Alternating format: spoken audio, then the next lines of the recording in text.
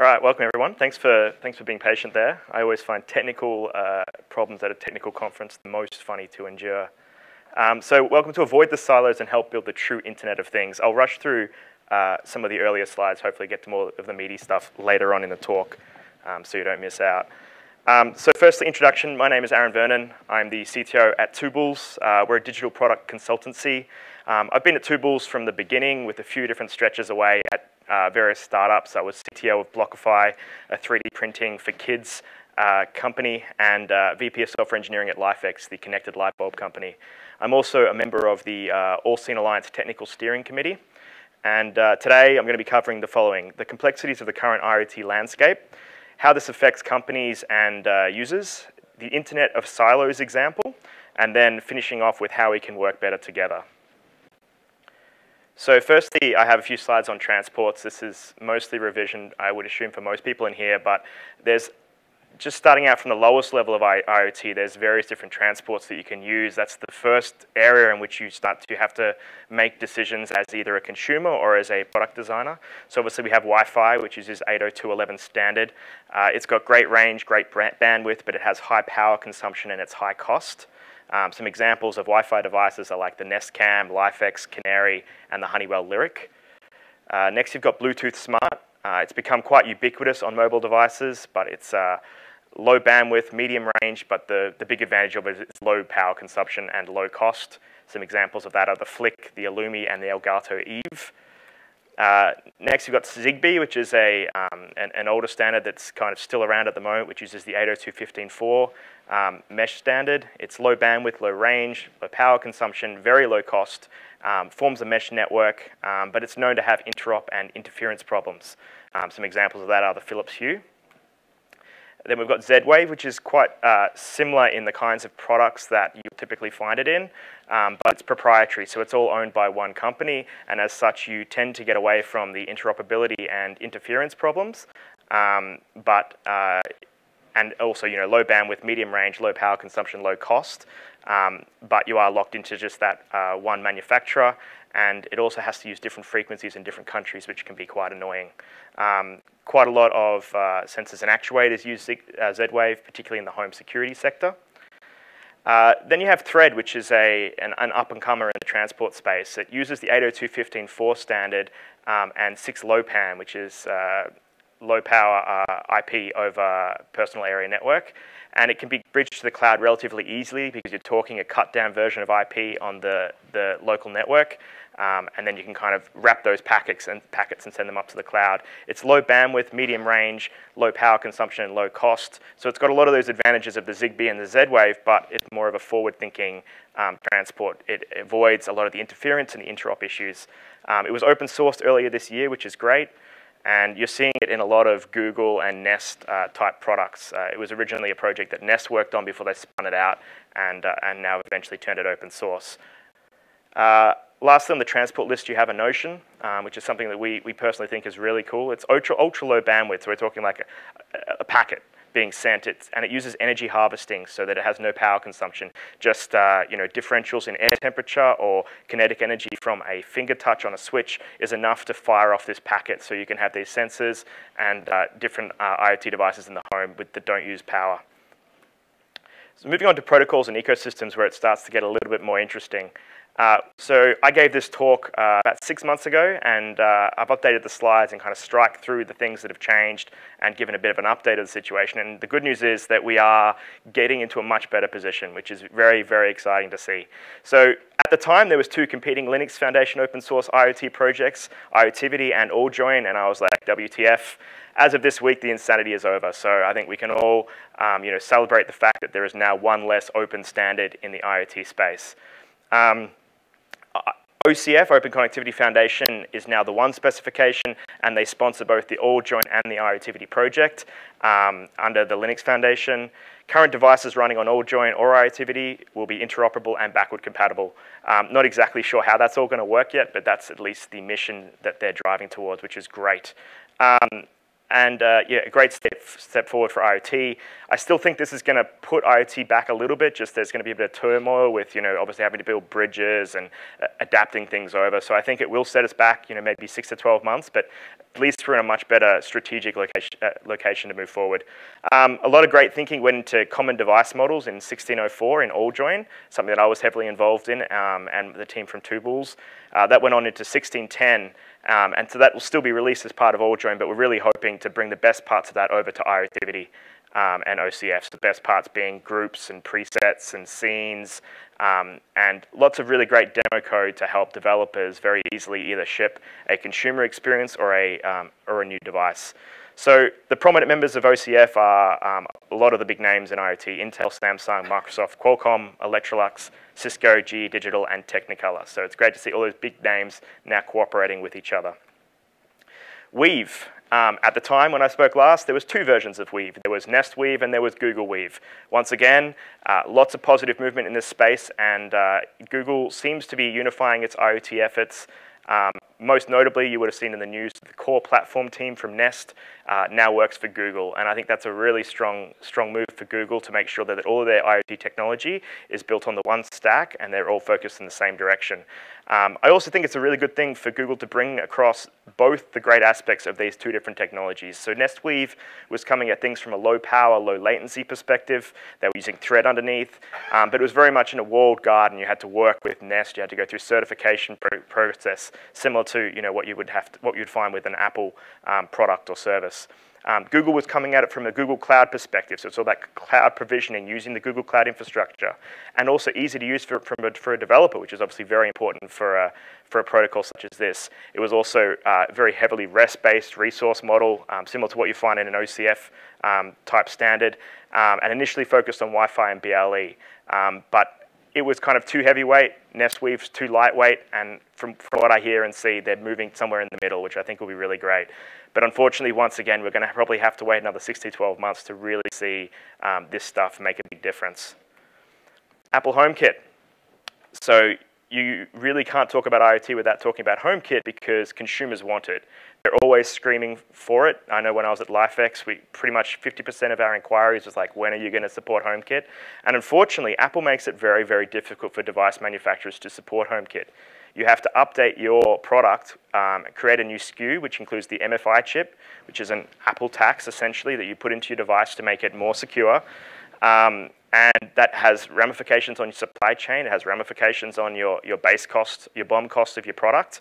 And at the end, then you can get into the Apple HomeKit ecosystem. And if that ecosystem was thriving, then maybe that would be something that would be worth doing. But at the moment, it's still in its infancy. The situation, once again, was much worse 6 months ago. HomeKit wasn't available on anything other than iOS. It's now available on tvOS 10, which is great. There was no killer app from Apple. We now have the Home app, and early reports of that say that it's quite good. The ecosystem of the available devices, though, still needs to grow quite a bit. And I think having the Apple TV or the iPad still required in the home is a little bit of a difficult thing to sell to users. They don't really understand why that needs to be the case. When we talk about protocols and ecosystems, a lot of the transports that I talked about earlier, they also have application level profiles. So, there'll be a Notion profiles, Zigbee profiles, Z-Wave profiles, Bluetooth profiles.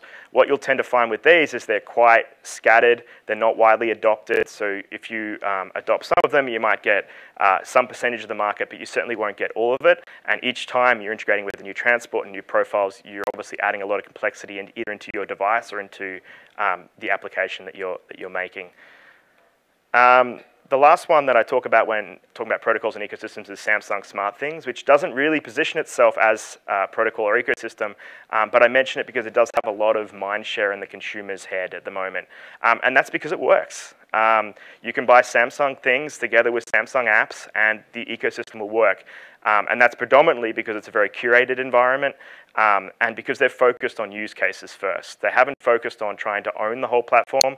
They've just done their thing, and they've sold the use cases to users. And I think that's something that's really important, and I certainly come back to it later on in my slides. So when a company wants to get involved in IoT, what do they currently have to do? Well, for the purposes of this section, I'm going to reference transports, protocols, ecosystems, all of that as stuff. It's stuff that isn't your differentiating factor in your product. It's stuff that you shouldn't need to have to do. It's just stuff that is table stakes for IoT. So a company wants to make an IoT product or service. They spend a large amount of time building and maintaining this stuff. There's a limited amount of stuff that they can physically fit in an embedded device. Users are confused about what stuff they even need or want. And at the end result is the company struggles as most of their time they're working on the stuff rather than the actual differential value to their users. But what happens when a user wants to get involved in IoT? Well, a user is enticed to buy a starter kit from an ecosystem. They see the advertisement and they want to go out and buy that product because that product gives them the use case that they want. The learning curve is steep, but eventually they get everything onboarded and working. A new device comes out that they really, really want, but it does not work with the ecosystem at launch. Regardless, they go and buy it, they learn a new way of doing things, they onboard it, they control it, and to get the full benefit of that new device, they buy more devices to go with that new device.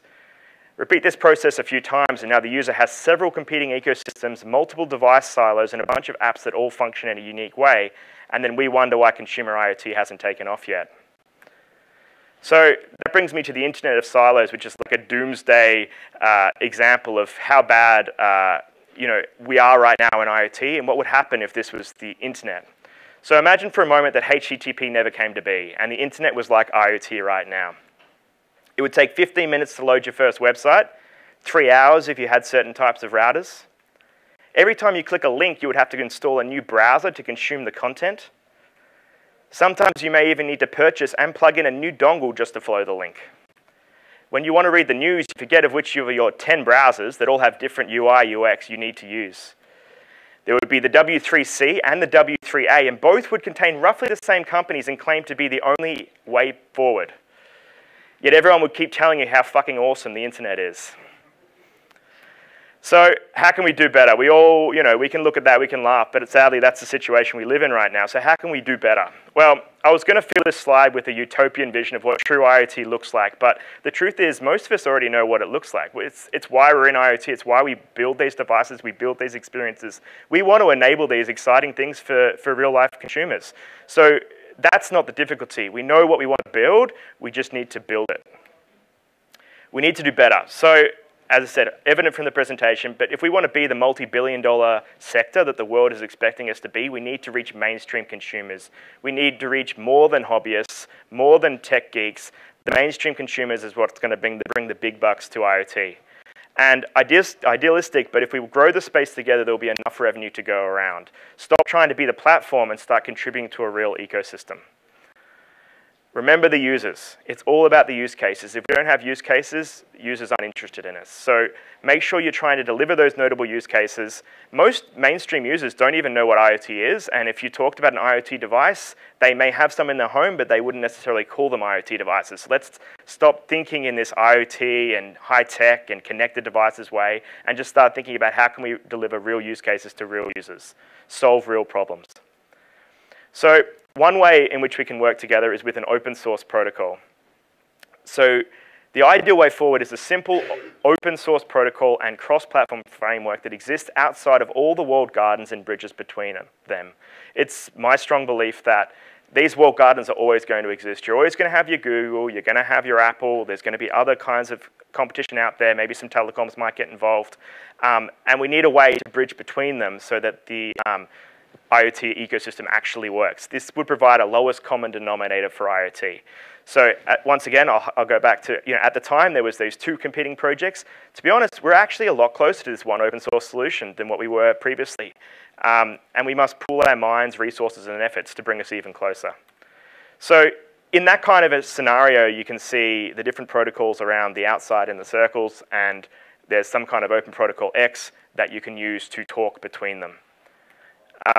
And I like to bring it back to this, keep it simple on this, right? So at its most basic level, the open source solution needs to contain schemas for devices and the ability to transfer these schemas across a network using different transports. It should be focused, in my opinion, on IPv6 over Wi-Fi, Thread and Bluetooth Smart, because that gives a good mix of ubiquitous technology and forward-thinking technology between high power, high cost, low cost. And Thread and Bluetooth Smart are also able to achieve IPv6 over 6 low PAN. So it means you can be talking IP or a variant of IP across your whole open protocol stack. And given the focus on IP, the cloud can then be layered on top using an MQTT MQTT or a CoAP using a gateway node. Anything else on top of this is nice to have. If we can't get this right, then we don't have an open source solution that works. So I think that should be the primary goal of anyone who wants to start contributing to an open source protocol solution. Just sketching it out a little bit further into, once you have this protocol, this is the kind of real ecosystem that you can start to support. So you can see I've got kind of 3 high-level buckets of the different transports. You've got Thread, Bluetooth Smart, and Wi-Fi. I've substituted OCF in here, just hoping that it will become true and it will become the thing that we can all start talking. You can have a native OCF device.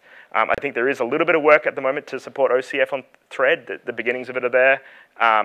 Also on Bluetooth and then Wi-Fi. So these are native devices speaking the open protocol. And then you can have other ecosystems that can bridge through to that open protocol with the little white circles here. And then, once again, as I said, you could have MQTT or CoAP bridge through a gateway node to the cloud. And so you can have all these different closed walled gardens. You can have native devices. You can have foreign devices. And then but you can have an ecosystem that does all talk together. And I think if we could achieve something like this, then all of a sudden IoT will actually start becoming more of a real thing for real users.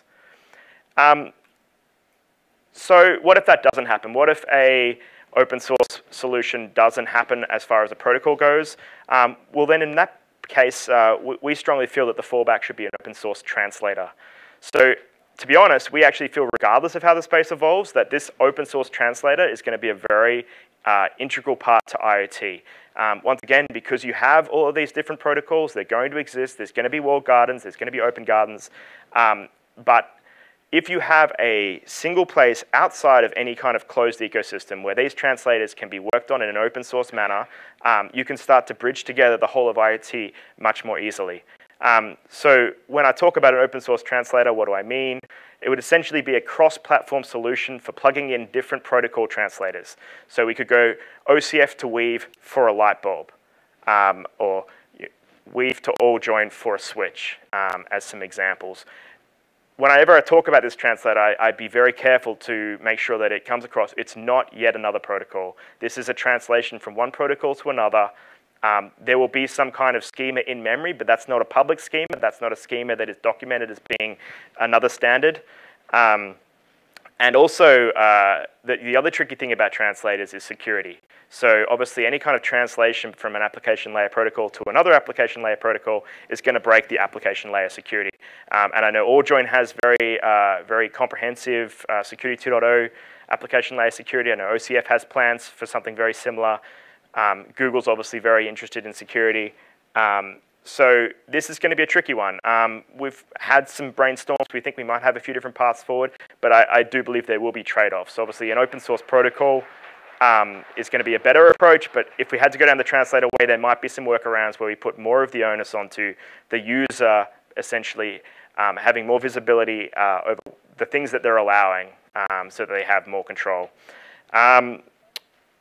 Early prototyping has shown that if we loosely couple the translator plugins, then they could be easily developed on different platforms and in different languages, and I think that's something that's really important to make sure that the translator could get open source code contributions. So this is what that would kind of look like at a high level. So on the wire, you can see that the different protocols are still being spoken, but then you've got a translator in the middle that is translating between them. So final thoughts on working together. Get involved, come to conferences and share your knowledge, get involved in open source projects. Even if you don't commit code, I think it's still great just to be involved and share the perspectives of your company. I know it was the case in the All-Scene Alliance, and I'm assuming will also now be the case in OCF and the AllJoin project as it continues in its new form, is that we need the perspectives of real companies. We need device manufacturers to speak up, app developers to speak up, so that we know what we're building, who we're building for, and how we can tailor it to be just right. And of course, code contributions are always very welcome. You should try to focus on developing the core value of your product and service and leverage existing technology for everything else. I mean, that's just basic software engineering, but I feel too many of the IoT companies out there at the moment are trying to reinvent the wheel, trying to own the platform rather than focusing on that differential value. Just to note in there, this is how Web 2.0 and mobile technology waves were so successful. There was a huge reuse of technology and allowed companies to move very rapidly. We have the power. So as engineers and product managers, we actually hold more power than we think. We're the ones that build the future, so encourage your companies to think about the success or failure of IoT on the larger landscape. If your company is trying to build the platform that's going to take everything over, really press the business for why they are trying to do that and why, what is the differential product value that you're trying to provide. And that's it. Thank you. And that's my email address up there if anyone wants to contact me. Did I run on time in the end? 2 minutes.